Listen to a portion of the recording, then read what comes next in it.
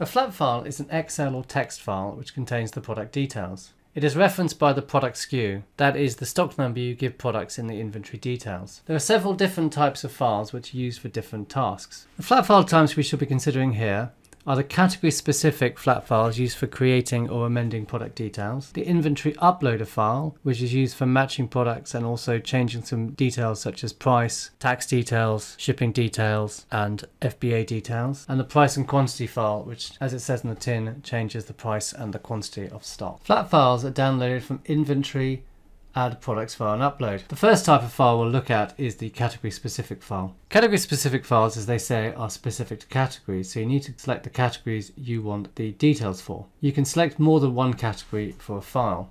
So if we select pet supplies and then cats and then clothing, we could also, for example, select shoes and bags, shoes, women's shoes, court shoes, and then we will download a file which has the details for both these categories. When creating products for multiple categories, it is best to have categories which are similar, otherwise you will have wildly divergent product details which need to be entered. The next step is to choose the type of template you want. An advanced template will contain all the fields, whereas a custom template you can choose the different attribute groups you want. So for example, you can choose whether you just want images, or whether you want BA details or not, or B2B details or not. So if we add some of these, if we want a custom template, then you need to select your marketplaces. If you select multiple marketplaces, you will need to set a price for each marketplace.